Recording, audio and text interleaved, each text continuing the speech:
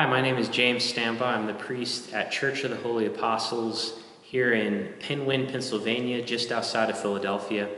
I'm here in this time of national and local crisis and sickness and anxiety and fear to offer a couple of spiritual resources for dealing with that fear and that anxiety.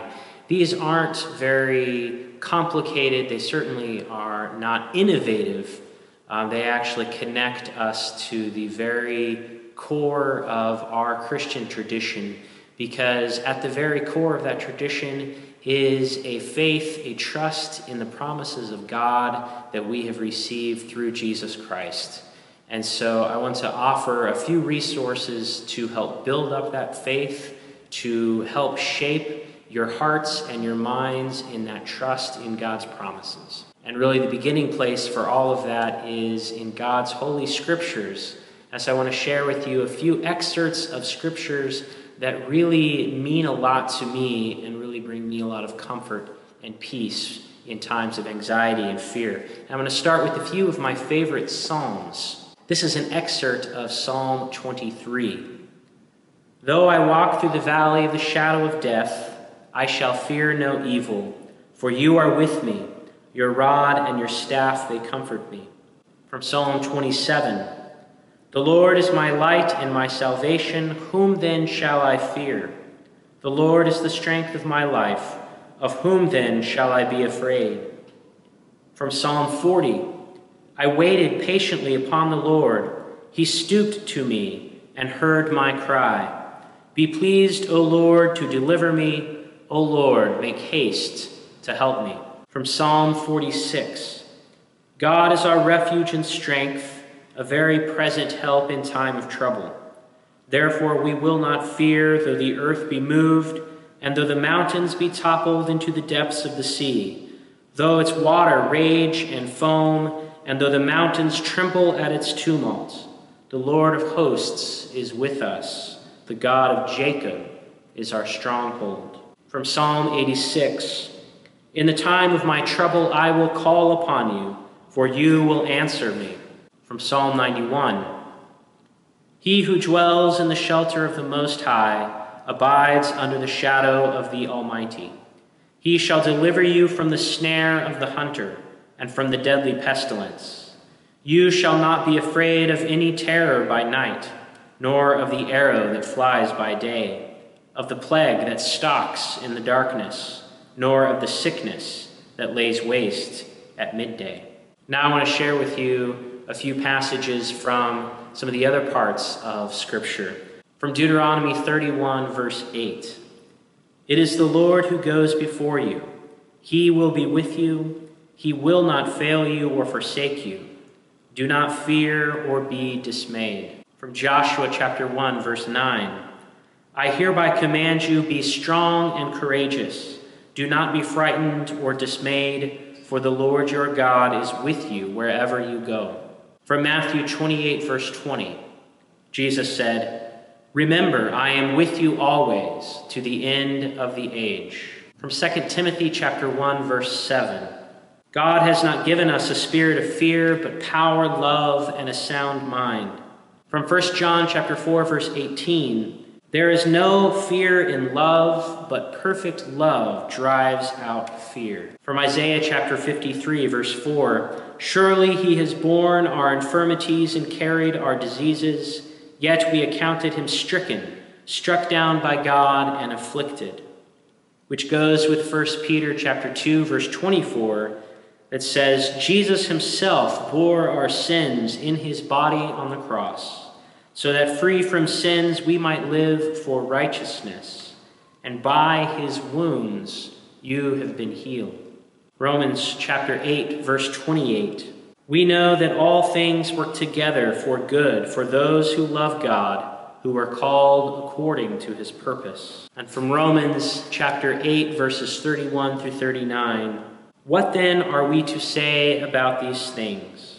If God is for us, who is against us? Who will bring any charges against God's elect? It is God who justifies. Who is to condemn? It is Christ Jesus who died, yes, who was raised, who is at the right hand of God, who intercedes for us. Who will separate us from the love of Christ? Will hardship or distress or persecution or famine or nakedness or peril or sword? No. In all these things we are more than conquerors through him who loves us. For I am convinced that neither death nor life, nor angels, nor rulers, nor things present, nor things to come, nor powers, nor height, nor depth, nor anything else in all creation will be able to separate us from the love of God in Christ Jesus, our Lord. I'd also like to share with you a couple of resources for prayer that my congregation and I find very meaningful. And the first is a very simple prayer called the Jesus Prayer. It comes out of Eastern Christianity, where it is practiced very frequently, but it's really right out of Scripture, and it's a very simple prayer. It's designed to be said over and over again. And what I find is that when I'm too anxious or too unfocused to look at an extended passage of Scripture and to really be able to focus on the words, I find that I can still say this very simple prayer, the Jesus Prayer. It goes like this: Lord Jesus Christ, Son of God, have mercy on me, a sinner. Or even shorter, Lord Jesus Christ, Son of God, have mercy on me. And like I said, it's meant to be said over and over again. Sometimes I use this prayer rope, which is just knots, special knots on a rope, and each time I say the prayer, Lord Jesus Christ, Son of God, have mercy on me, a sinner, my fingers move along to each knot on the rope, and I keep track of how many times I say it. But more than that, it keeps my hands busy so that my mind can focus on Jesus. Make no mistake, there is power in Jesus' name, and I believe that when we call out on the name of Jesus, he is present with us and is an ever-present help in time of trouble and need. Another prayer practice is part of what the church calls the daily office, this daily round of prayers that Christians have been praying for the last 1,000 years or so, probably more than that. And in the Anglican tradition, we have one of those portions of that cycle of prayers called morning prayer. It's a beautiful service, and you can find resources for it on our website, holyapostles.pa.org/crisis.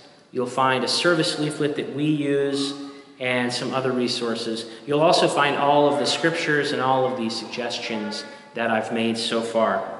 Forward Movement also produces an excellent podcast for morning prayer. It's called A Day at the Office, and you can find that at the iTunes store. And the Mission of St. Clair has a great website and app version of morning and evening prayer. You can find that at missionstclair.com, and that's Clare, C-L-A-R-E, missionstclair.com. Another part of that daily cycle of prayer called the daily office is Compline, or sometimes called night prayer.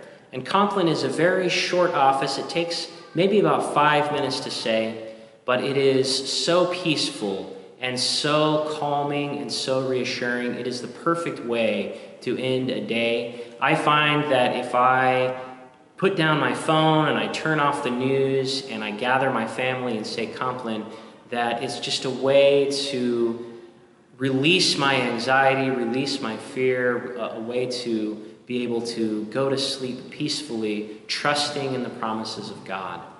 And so if you'd like to say these ancient prayers for comfort and peace at night, you can find it in the Book of Common Prayer on page 127, or you can find resources for Compline on our church's website.